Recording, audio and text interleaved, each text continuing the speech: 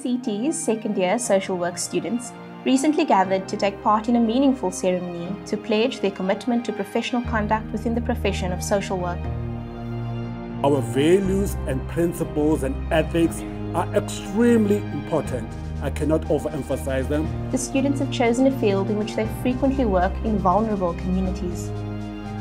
You cannot change someone's living circumstances. You cannot take them out of poverty and now make them live elsewhere. You cannot change the things that are happening in their communities, but you can empower them with the tools to effectively cope with those problems. The students pledged their commitment. To the best of my ability, I pledge to contribute to the promotion of socio-economic and cultural rights that include the rights to reasonable levels of education, healthcare and shelter. Reciting the pledge was a pivotal moment.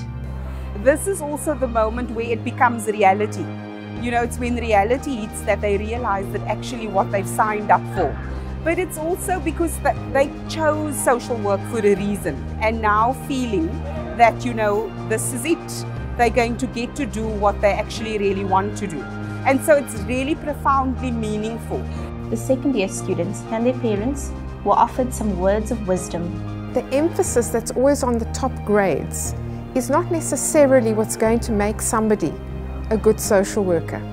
Because at the end of the day, it's not what you know, it's who you are. For students, it was a time of celebration. It's like the first main step, like in becoming a social worker, I feel, because like just of the power of the words that we expressed and that we pledged to. So I think it's the first step. So it means that to me. It means that I'm actually starting my journey as a social worker. They've also encouraged others to follow the same path. I feel like I was just guided, you know, when you get that feeling in your heart, that passion, that fire that you need to be here. So my advice is, if you feel that burning flame, you just need to go for it and just follow your dreams.